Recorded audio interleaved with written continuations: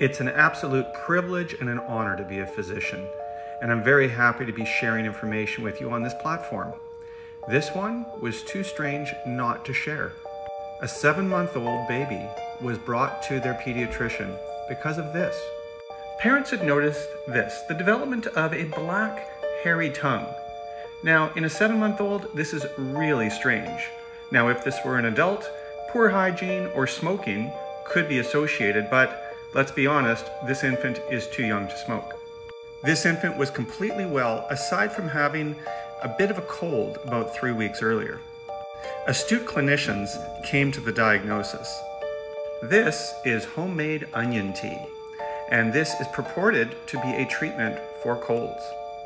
What parents were unaware of was that onion tea has also been associated with the development of black hairy tongue.